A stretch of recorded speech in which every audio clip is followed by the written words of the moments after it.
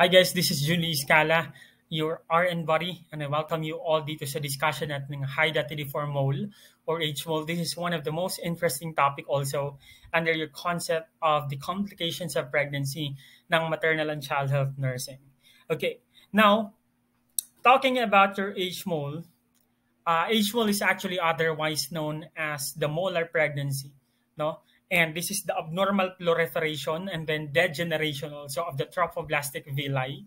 Okay? Ito yung complication na kung saan we actually marked positive HCG test as not a positive sign of pregnancy, but rather a presumptive sign of pregnancy. It's because of certain conditions such as your hydatidiform mole.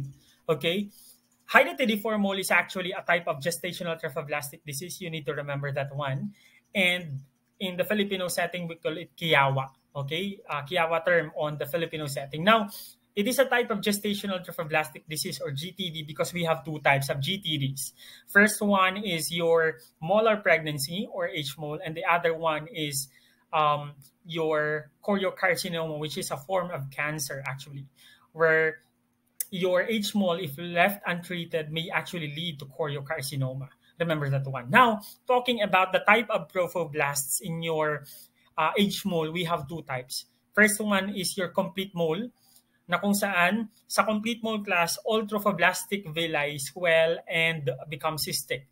So they are complete because they really swell and they are cystic in nature. That's why in your complete mole class, kapag puro complete mole ang ating case in your H-mole class, there is really a rapid growth of the fundus. Now, another type of your trophoblasts or moles in your H-mole is the partial mole. Dito, some villi are normal. However, some actually are misshapen also. So dito naman class, remember the term misshapen. That's why ito ang naglilid dito na maging partial mole siya. Now, what causes our H-mole or hydatidiform mole? First cause that we can have is the low protein intake ni mother. Okay, because of the low protein intake class, it may lead to complication of H-mole. Another also is the increased maternal age. Okay, kapag daw sumobra ng 35 years old or older than 35 years old ang pagbubuntis ni nanay class, it may actually also lead or very high risk tayo for having your molar pregnancy or your H-mole. Another, according to a Del Pellitteri book, Asian heritage or Asian women are very at risk of having H-mole than other races all throughout the world. And also another cause, also another scientific study shows that blood group A women who marry blood group O men are also at risk of developing or in developing your H-mole. Okay? Now, what are our important nursing assessment for this case or for this maternal complication? First, it's because nga there is a rapid growth of vesicles at really just like ectopic pregnancy na kung saan mabilis sa ectopic pregnancy ang paglaki ng ating zygote. Dito rin sa ating H-mole, there is also a rapid growth of the grape-like structures or the clear fluid vesicles as we call it. Therefore, there is also a rapid growth of the fundus. So remember, mabilis dito ang pag-grow ng ating fundus. Now, another assessment also that can be found in your H-mole is that there is an extremely elevated HCG levels. So, that is amounting from normal pregnancy kasi we have 400,000 international unit. But for your H-mole class, it's because mabilis dumami yung ating trophoblasts or your grape-like structures which actually contains the HCG hormone. There is an amount of 1 to 2 million international unit of HCG levels. Okay? Now, another thing also na ma-assess natin in your H-mole class is that there is an excessive vomiting. This is due to, of course, elevated HCG levels or we call it hyperemesis gravidarum. Okay?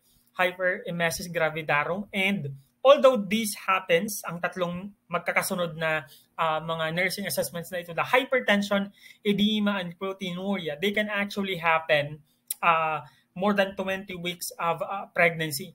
However, in the case of H-mole class, mas napapaaga ang ating hypertension, edema, and proteinuria. That's why we also need to assess these three.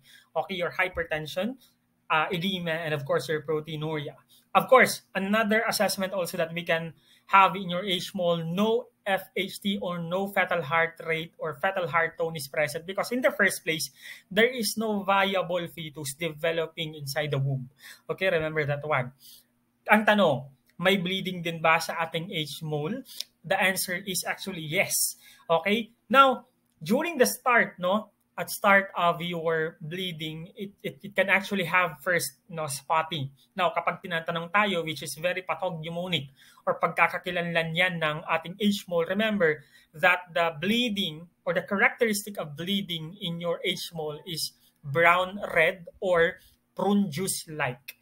Remember, it is brown red in nature or prune juice-like. Okay? Prune is a type of juice actually which can create juices na available sa ating market. It's like brownish also in nature. So, inihahambing doon at lumabas to once sa board na kung saan inihambing po ang prune juice-like na bleeding in your Hydatidiform mole complication. Another also is then there can also be a discharge of clear fluid filled vesicles. Ito na yung mga trophoblasts na sinasabi natin. So these are the things, class. Remember na we can actually assess on your Hydatidiform mole. Now the question, are rapid growth of fundus, excessive HCG levels, and excessive vomiting or hyperemesis gravidarum pathognomonic to your H-mole? The answer is no. Remember, rapid growth of fundus, excessive HCG levels, and excessive vomiting must be evaluated carefully in your H-mole if you are suspecting of having H-mole. Why? Because these conditions can be characteristics also of multiple pregnancies with more than one placenta. Remember this one. Okay? That's why these three are not actually sole or not actually pathognomonic only to your Hydatidiform mole. So, how do we manage our patients with H-mole? First, of course, alam natin to, nagbibigay po tayo ng methotrexate. Magbibigay tayo ng methotrexate. But, in the case of ectopic pregnancy, we give methotrexate in your ectopic pregnancy to halt the growth of the developing zygote. Upon the other hand, in your H-mole or Hydatidiform mole, nagbibigay po tayo ng methotrexate as a prophylaxis. Why? Because we are suspecting actually that our H-mole have already developed into a certain form of cancer we call choriocarcinoma. Oh, okay. And now because we have given methotrexate, of course, we all know this one also. We give leucovorin or we prepare leucovorin because this is the antidote for methotrexate toxicity. Now, another, we can also give dactinomycin. Now, if the case of the patient, if the Hydatidiform mole or the vesicles have already metastasized or nagkaroon na ng metastasis. Remember that one. We give dactinomycin in some cases. Now, another also, we need to prepare for evacuation or vacuum aspiration of the trophoblasts that has developed all throughout the complications. So remember this management, we give methotrexate not as a treatment but as a prophylaxis. We also need to prepare for leucovorin as an antidote, and we can also give dactinomycin if in case ng metastasize na, and then we prepare the patient for evacuation or vacuum aspiration. So what are the important nursing considerations for our Hydatidiform mole? Remember these three things. In your H-mole class, women need the opportunity to express their anger and sense of unfairness at this type of event. No, they may feel that they are inadequate, madedepress sila, and something went wrong with the pregnancy. Just like also in your ectopic pregnancy. That's why it's very important for the nurse to start the management, the psychological management at the hospital.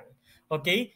Okay, while the patient is still admitted. Another consideration also, it is important to teach the client or the patient on the proper use of contraceptives to get rid of pregnancy for at least a year, because this has been asked too many times in your examinations. I know that, because there is a higher chances of recurrence of your H mole or pwede siyang mangyari ulit. Okay? And another important nursing consideration is that H mole may lead to a type of cancer called choriocarcinoma if left untreated. Okay? Remember those things. Now that ends our lecture on Hydatidiform mole. Thank you so much and see you also in our next discussions.